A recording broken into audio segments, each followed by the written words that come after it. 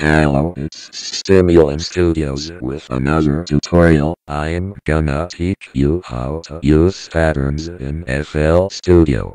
First you wanna open up FL Studio 8.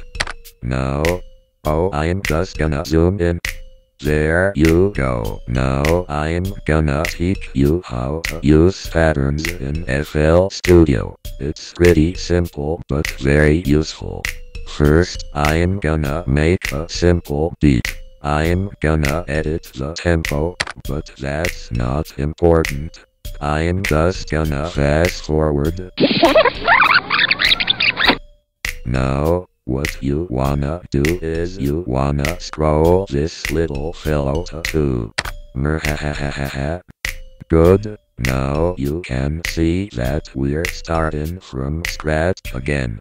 No worries though. The beat from before is not deleted. If you scroll down to 1 you can see it again. See? Alright, I'm gonna make a simple variation in the beat. Fast forwarding. Great. And now the clever part. Double click the pattern selector. Exactly that one. I think they get it now. Perfect. Now you will see this screen. Pattern 1 represents everything you made in the first pattern, and pattern 2 represents everything you made in pattern 2. Simple. Pattern, pattern, pattern, pattern, pattern. Whoopsie, something is wrong, wrong, wrong, wrong, wrong. Oh, much better, thank you. Now, let's fill in the pattern playlist. Let's see. 2 1s and 1 2. That'll sound alright. Let's hear it. Ladies and gentlemen, I give you Daisy Chain.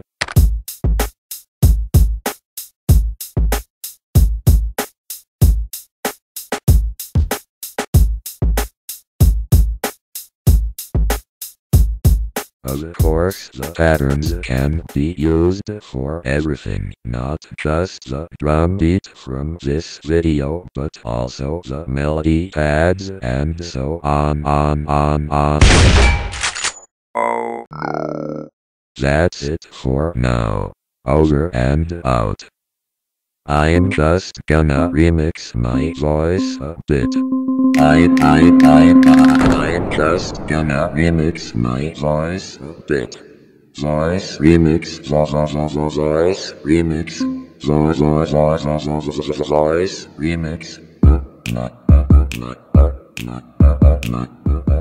remix, remix, remix.